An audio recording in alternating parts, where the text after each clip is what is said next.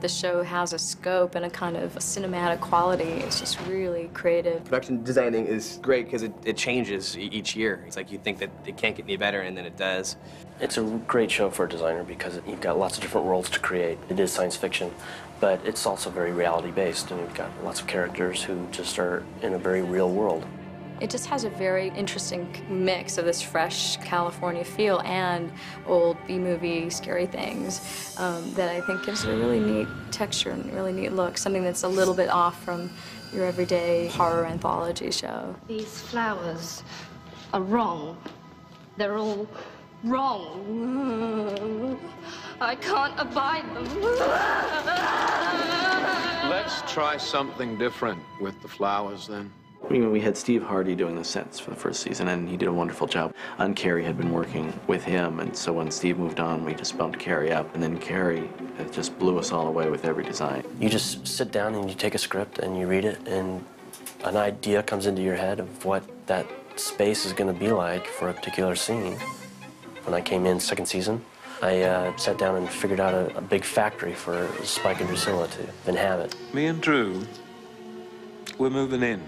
Joss had come to me and said he was thinking about placing them in some sort of factory, kind of industrial space.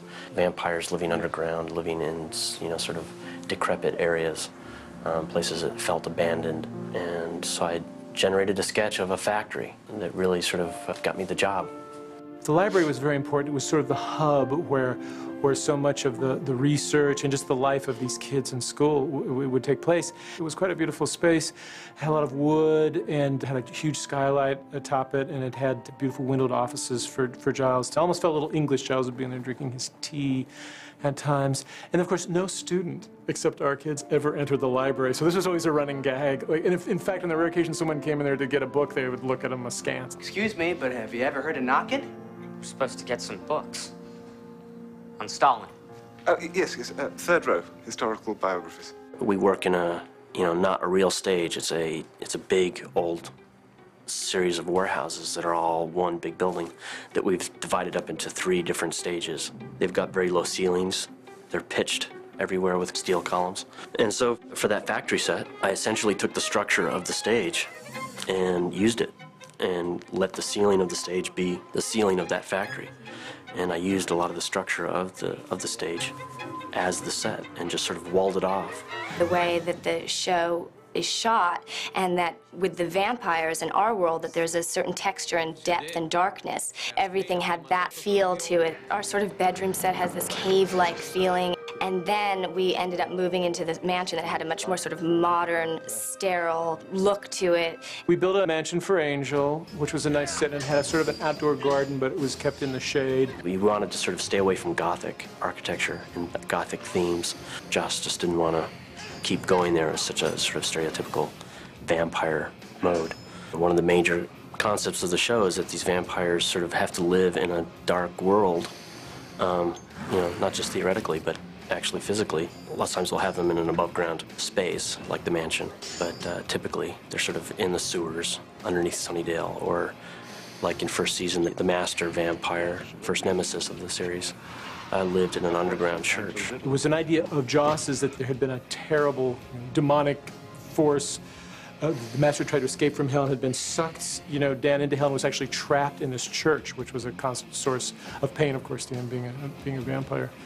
And that was a neat set that you could get to through the tunnels, and you could walk down through the rubble. Not only was the church underground, but we had sewers connected to it that sort of fell into this bowel of the church underground.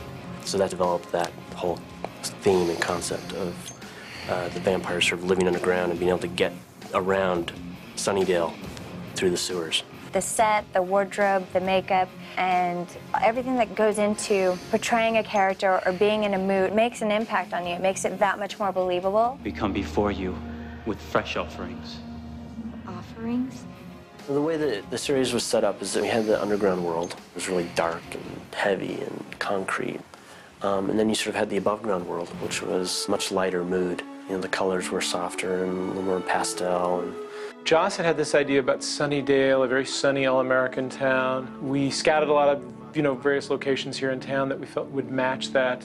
People will note that the high school is, in fact, the same high school they shot Beverly Hills 90210 at, and it's a very kind of classic upper middle to middle class Southern California look. And the way that translated into the sets and the design of the show was we wanted Buffy in a craftsman house. It's been really great to watch the house grow.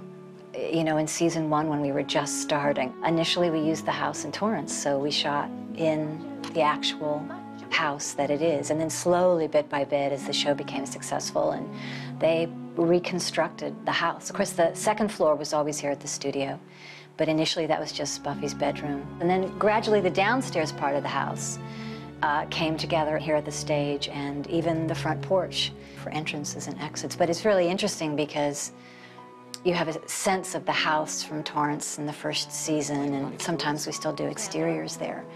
And then the house here, so it's really interesting that it's a home that sort of exists in two places.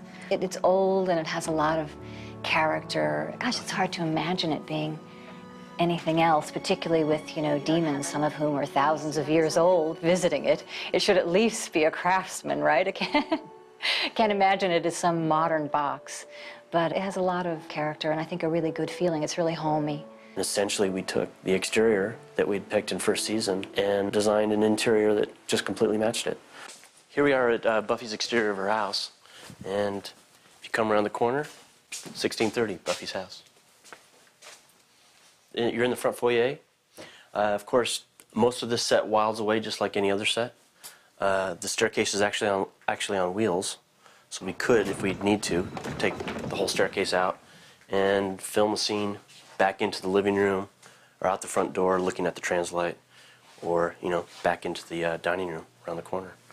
But if you come this way, you're into the living room. Mom?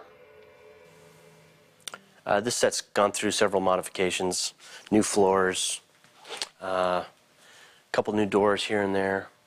These doors right behind you have gone through many breakaway versions.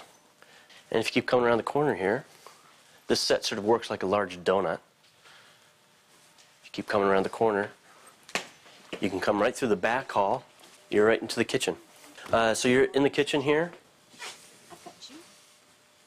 Of course, this is on wheels, as is all these exterior walls. They're all on wheels. This whole outside of the set can just go away quite quickly. We can shoot back into the set whenever we need to. So coming out of the kitchen, we're into the dining room here, and sort of a very stereotypical craftsman bungalow dining room. Got a high wainscoting. This is where you place a picture just like this, or a plate sometimes. Some nice furniture here. This is kind of interesting. This backsplash used to be mirror.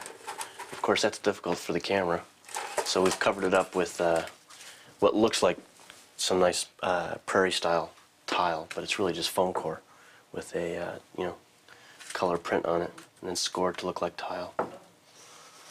And then back out of the dining room and into the foyer, and then we're out of the set. Here we are in Buffy's upstairs hallway. Over here's the stairs down. There's the bathroom and dress set. This is Buffy's bedroom. First of all, this is my room. Second, have you been going through my things? Yes, I have. Personally, I love being in Buffy's bedroom, rummaging through all of her drawers and things. It gave me a kind of little extra stepfather kind of thrill. Had nothing to do with the script, but it's how I prepare, all right? This is the one of the only remaining sets from season 1. I'm sure you know it well. Here's the windows that obviously Buffy goes in and out of quite frequently, or somebody else comes in and out of quite frequently as well. We change posters every once in a while, but we try to keep it intact almost from first season so that we really have a continuity. It's the only thing that's sort of continuous in Buffy's house is her bed, or in Buffy's life, is her bedroom, really. Well, here we are in Giles's apartment. All the walls pull away. At this beam here, all the walls above it are just sort of hung with cable, so we can pull the lower 8 feet out pretty much all the way around. In this set, the staircase does not pull out. It's always stationary, but from the staircase all the way around to this corner and into this archway is pullable. We can wild it out and get a camera back there and shoot into the set. This is Giles' little kitchen around the corner here. Go into the hallway through this little arch, and Giles brews quite a bit of tea back here in this kitchen. So we bronzing it tonight? Wednesdays kind of beat. The bronze was meant to sort of feel like a nightclub, but really was an espresso bar. It was an industrial space that had been converted into a, this nightclub coffee bar. And visually, it was painted with quite a few bright colors, as if an artist had come in and just sort of not just painted the walls, but it actually, as if they were painting a canvas. It has an entrance that leads out actually off the side of one of our stages. And then when we developed the back lot in second season, across the alley, we built a whole series of facades of brick and little buildings that created this dark alleyway where lots of scenes sort of took place, not just outside the bronze, but just a little dark alleyway that we would dress differently to make it some other little alley off in Sunnydale somewhere. Don't just stand there. Dig. We have to hurry. Joss had always discussed the idea of somehow trying to do a graveyard here on the lot. And then I was just walking around in the parking lot one day and kind of realized that if we had sort of focused our direction the other way, looking off our lot, there was, the whole vista of trees. So I came up with this idea to put a big stone wall in front of that, sort of blocking out the buildings that were underneath all those trees in the vista, and just making it feel like a wall of the cemetery.